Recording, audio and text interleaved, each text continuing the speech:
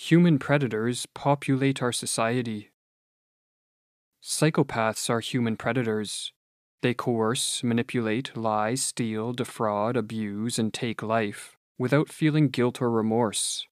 A leading expert on psychopathy, Robert Hare, estimates that 1% of people are psychopaths, while the clinical psychologist Martha Stout suggests this figure is closer to 4%. Studies indicate that psychopaths are overrepresented in the corporate executive world and in politics.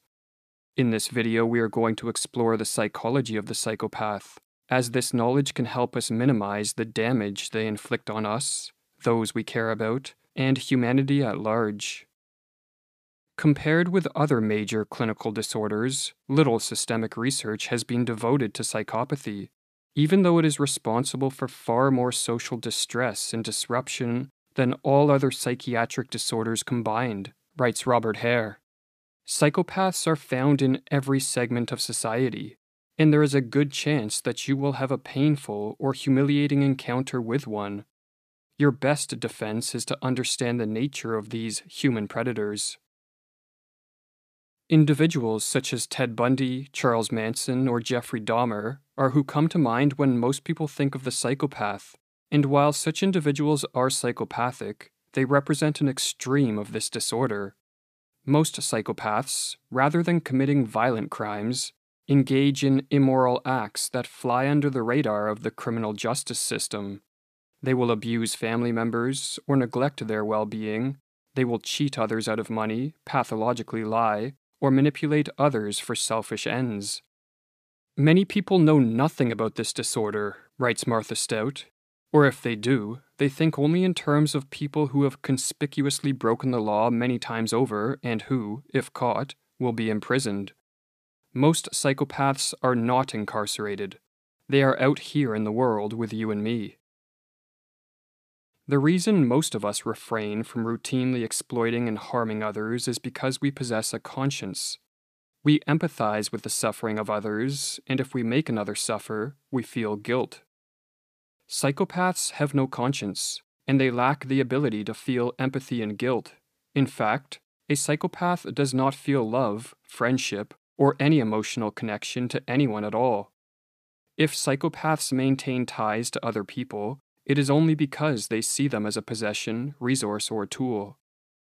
This emotionless void, which exists in the heart of the psychopath, makes them capable of repeatedly engaging in acts that harm other people.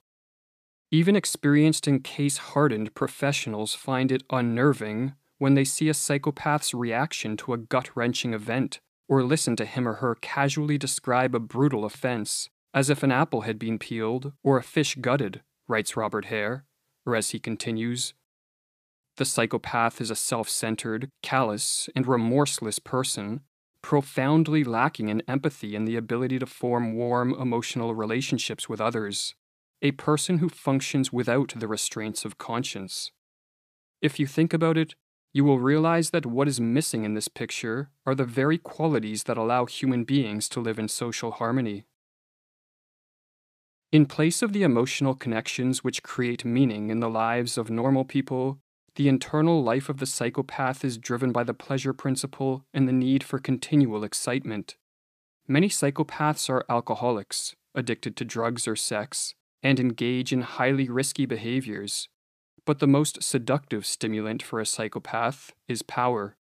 No matter whether they are a career criminal, an unemployed freeloader, a middle manager, a CEO, a financier, bureaucrat, or politician, the mind of the psychopath is obsessed with controlling other people. Or as Martha Stout explains, the prize to be won can run the gamut from world domination to a free lunch. But it is always the same game, controlling, making others jump, winning. Robert Hare shares a snippet from a psychological report about a psychopath named Earl. The most salient thing about Earl is his obsession with absolute power. He values people only insofar as they bend to his will, or can be coerced or manipulated into doing what he wants. He constantly sizes up his prospects for exploiting people and situations. While from our vantage point the psychopath is suffering from a severe mental disorder, Psychopaths see nothing wrong with themselves and are sometimes forthright in stating that their condition is a blessing. Their lack of emotional attachments and inability to feel empathy and guilt grant them an unprecedented advantage in what is a dog-eat-dog world, or so they say. Ted Bundy, for example, referred to guilt as an unhealthy social control mechanism that does terrible things to the body. Given that they see their psychopathy as a benefit, it should come as no surprise that attempts to rehabilitate psychopaths fail miserably. In summarizing the literature on the so-called treatments for psychopathy, Robert Hare explains, "Many writers on the subject have commented that the shortest chapter in any book on psychopathy should be the one on treatment. A one-sentence conclusion such as, 'No effective treatment has been found,' or 'Nothing works,' is the common wrap-up to scholarly reviews of the literature." To make matters worse, psychopaths are notoriously difficult to identify.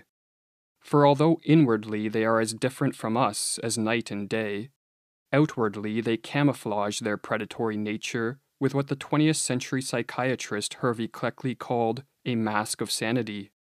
Psychopaths are akin to predatory creatures who mimic the appearance and behavior of their prey. In his article, Snake in the Grass, the psychologist Daniel Jones explains that there are spiders in Australia that smell and behave like ants. Some are so convincing that the ants will allow a spider to live permanently as one of them. This spider will then feast upon its new friends, but it won't eat all the ants, or even a significant number. Instead, it extracts resources slowly, sustainably, and over time. Like the Australian spider, on the social stage, psychopaths often appear normal. In fact, they tend to be more charismatic, charming, and confident than most people. This social allure is partially a function of the fact that psychopaths experience far less stress, fear, and anxiety than the rest of us. But it is also the result of the psychopath's remarkable capacity to lie about their past, their achievements, and their character, in a manner which mesmerizes and sometimes psychologically paralyzes their victims. Most of the victims I have known in my work have reported that their initial involvement with a psychopathic person and their continued association, even though she or he caused them pain, was a direct result of how charming she or he could be, explains Martha Stout. Countless times, I have watched people shake their heads and make statements such as, "He was the most charming person I ever met," or, "I felt like I'd known her forever," or, "He had an energy about him that other people just don't have." Luckily, there are cracks in the psychopath's mask of sanity. One of these cracks is a pathologically inflated sense of self-importance, which psychopaths find impossible to hide, or as Robert Hare explains, psychopaths have a narcissistic and grossly inflated view of their self-worth and importance, a truly astounding egocentricity and sense of entitlement, and see themselves as the center of the universe, as superior beings who are justified in living according to their own rules. The eyes of a psychopath can also reveal their predatory nature, as some victims report that looking into the eyes of a psychopath is akin to looking into the eyes of a reptile. No matter their mood, their eyes are the same: empty, cold, intense, and unsettling. This commonality between the eyes of a psychopath and the eyes of a reptile is one of the sources of the contemporary myth that there exists a race of reptilian humanoids. Some people respond to the emotionless stare of the psychopath with considerable discomfort, almost as if they feel like potential prey in the presence of a predator, writes Martha Stout. Others may be completely overwhelmed and intimidated, perhaps even controlled, with a little insight into what is happening to them. Whatever the psychological meaning of their gaze, it is clear that intense eye contact is an important factor in the ability of some psychopaths to manipulate and dominate others. Another way to see through the psychopath's mask of sanity is to pay attention to their manner of speaking. Psychopaths find it difficult to maintain a coherent narrative. Their statements are often contradictory and littered with inconsistencies. They tend to jump from one unrelated topic to the next, and when asked a question, They are known to respond in a way that is irrelevant to what was asked.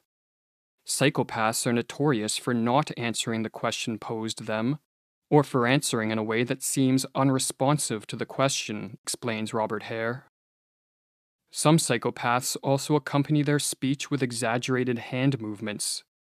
Researchers believe the hand movements of a psychopath are a function of how their brain processes words, ideas, and emotions. But the hand movements also function as a deceptive strategy. They distract listeners and make it harder to catch on to their inconsistencies and lies. Regarding one psychopath undergoing a psychological assessment, Robert Hare explained, his narrative was accompanied by expansive hand movements and exaggerated facial expressions, a dramatic display that blinded our interviewer to what was happening. The root cause of psychopathy is unknown, but studies indicate that psychopaths are born with a predisposition to psychopathy. They are, in other words, a product of nature, not nurture. There is no convincing body of findings linking the core characteristic of psychopathy, that is, the absence of conscience, with childhood maltreatment, explains Martha Stout. In fact, there is some evidence that psychopaths are influenced less by their early experience than are non-psychopaths. While psychopaths have plagued all societies throughout history, the problem of their existence is amplified